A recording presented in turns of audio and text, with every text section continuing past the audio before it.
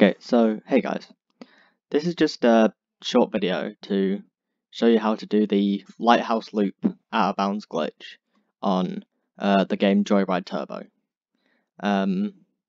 This works on any HP, and yeah, I'm just gonna show you now. So what you want to do is you want to drive around the track as normal, and once you reach the Lighthouse Loop section, you want to go around the loop and onto the booster tracks sort of thing, towards the finish line. And just after, you want to slow down, turn around like that, and go right to the cliff face. And you want to slowly drive down on the cliff, and you don't need to go too fast. You just slowly glide, fall down, occasionally tapping the brakes so you don't fall off when you reach the bottom. And you want to reach this sort of plateau of rocks here, these large boulder type things. And once you reach there, you want to turn facing that direction. And you want to go onto that fourth type of rock there and start driving up this this part of the cliff now. And once you're up there, you want to aim for this tree here. Now this tree is where you will be roughly once you climb up the cliff face. So just aim for that tree and sort of drive over this ridge here, so you don't drive on this vertical polygon here, because you'll fall down if you do that. So you want to drive across. It's kind of hard to see, but it's kind of a cliff, a ridge there. You want to drive across that, still aiming for that palm tree. And if you slow down too much and you're starting to fall down, you can boost if you need to, if you have to.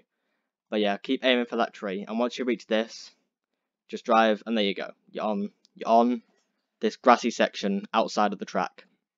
And from there you can have a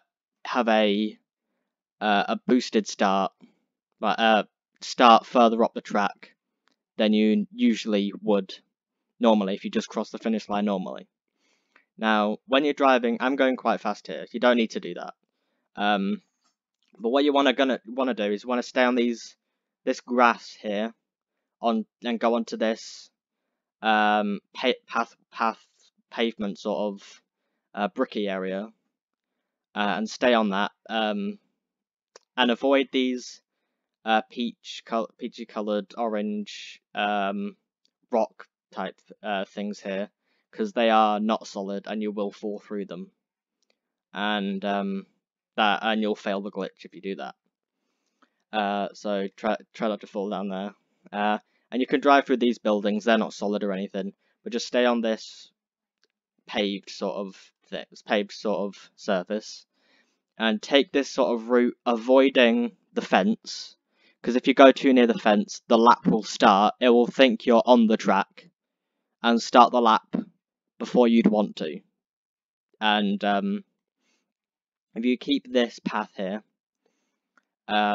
avoiding the fence near these sort of things, and what you want to do here is want to go through this hill sort of thing, through this wall, which isn't solid, but don't go too fast or else you'll fall off, as you'll see. So just go through there. Be careful, because you don't want to fall off there, because it'll start. You'll fall off and you'll spawn on the track. And yeah, and I'll go through one more video. This video here. This is just going to deal with strategy based off how you want your lap times, basically. So just skip ahead. Okay, here we go. So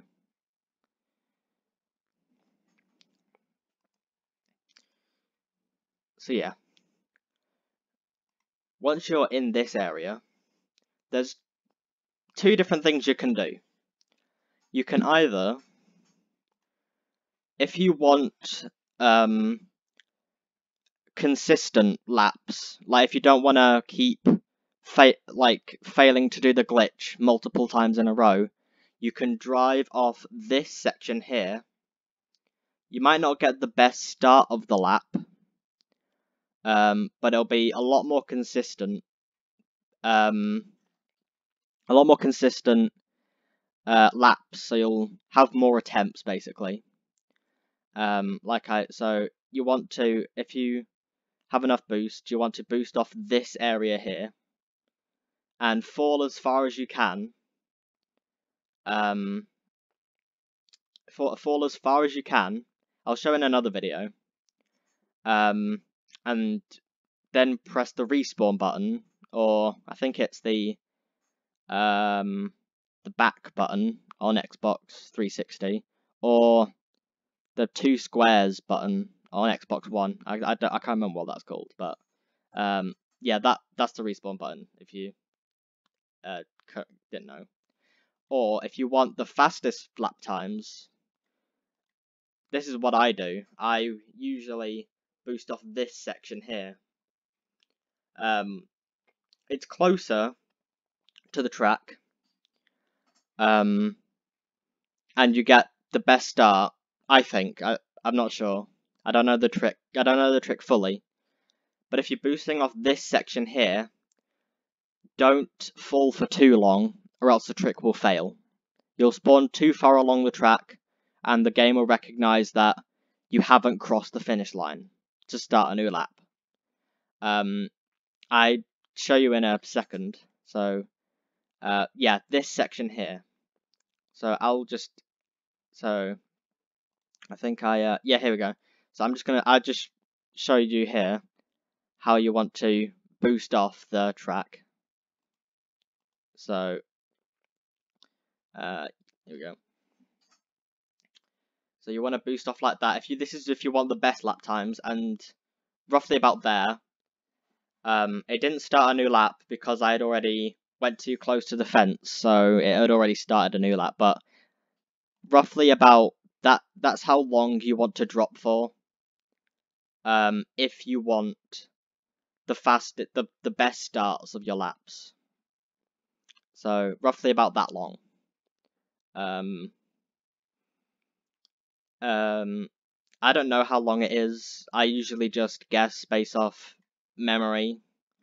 But I'll show you some of my earlier lap times. I think this is the one. I'll show you. This is if you want consistent lap times rather than inconsistent but faster lap times. So you'll still get really good times based off if you fall off that part, but you won't get the best starts. I think this is the wrong video. I'm not sure. Might be. I'll just go on my YouTube channel. Let's go on my channel. So yeah. Here we go. And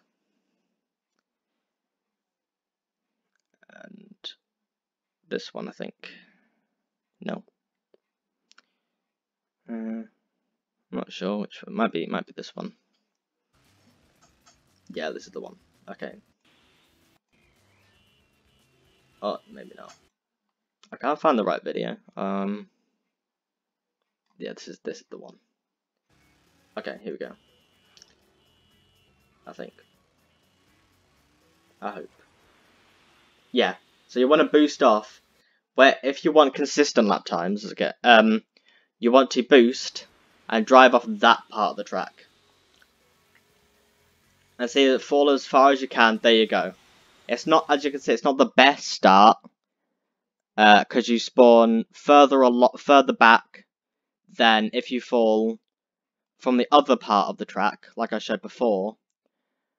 So in my 26.024 on 300 HP, you can see that if I go off this part,